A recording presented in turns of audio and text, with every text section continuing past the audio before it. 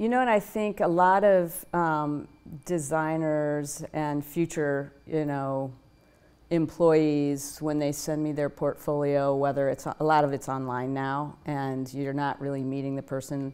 I always want to meet the person, but there has to be a relationship between their, what they're doing and the company that they're going to. Like, for instance, like I would have looked at a portfolio of someone that's crazy about really decorative, traditional florals.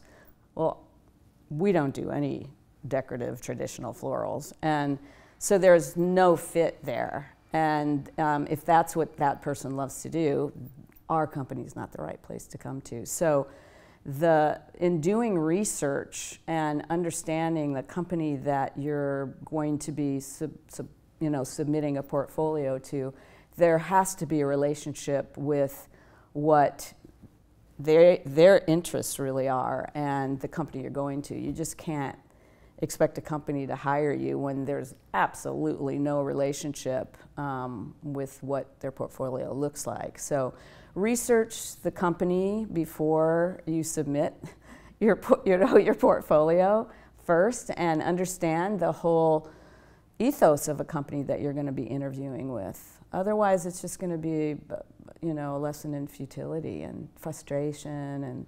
and you start caving in on yourself as a student or a new employee and thinking that there's nothing good about you, and that goes back to having a stable foundation so that you can adapt to things.